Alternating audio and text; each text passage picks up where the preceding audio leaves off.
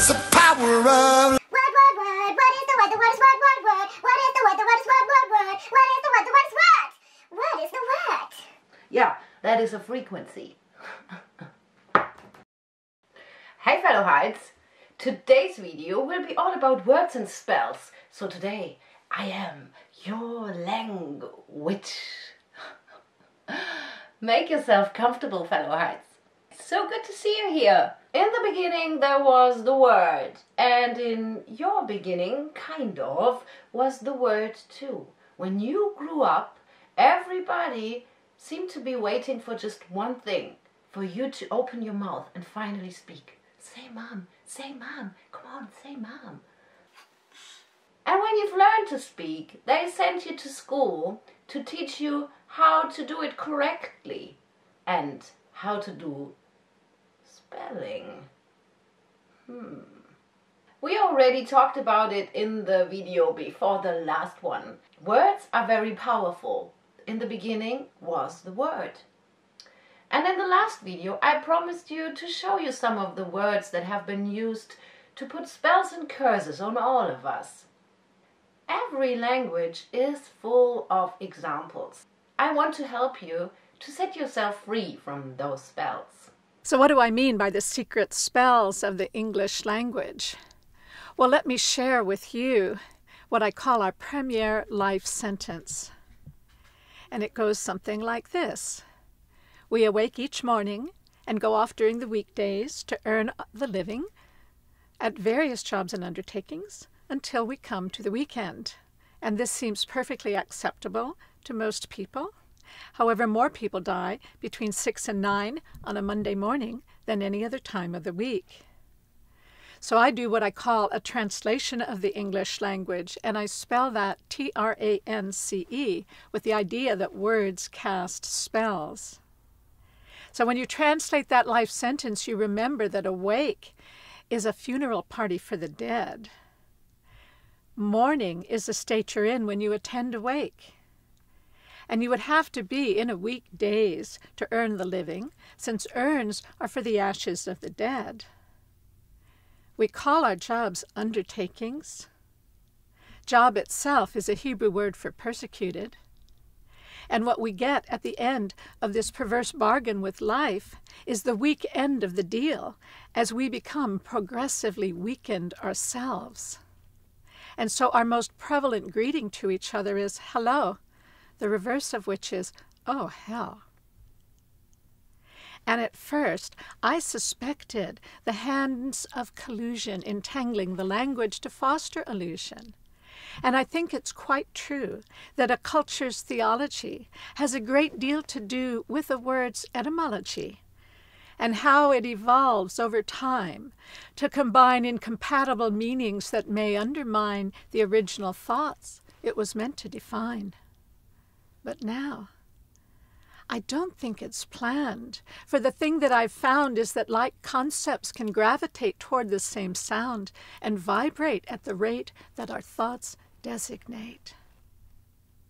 Because words are electromagnetic vibrations whose fine alphabetic tintinnabulations can take on the tint of our true expectations, which they then imprint on our metal of mind, causing sounds to adhere when they're of the same kind. That's what she said. Thoth is called the god of scribes. It is said that this Egyptian god gave language to us, and some people believe that originally he just gave it to us to cast some spells. Some believe that language had never had any other purpose than being used for magic, casting spells and curses. Those people believe that originally we would have the capability to communicate telepathically, and that we've lost this capability and started using the spells instead. Crazy theory, isn't it? It resonates a lot with me, because I know about the power of words. What do you think? So if you believe that Thoth invented language for the purpose of magic alone, then every word that we are using in any instance is a spell. We are conjuring all the time, which makes sense if you think about this world in ways of frequencies. So when you go to school today, you learn grammar and spelling instead of casting spells. That's what you think. But words are magic spells because of frequency.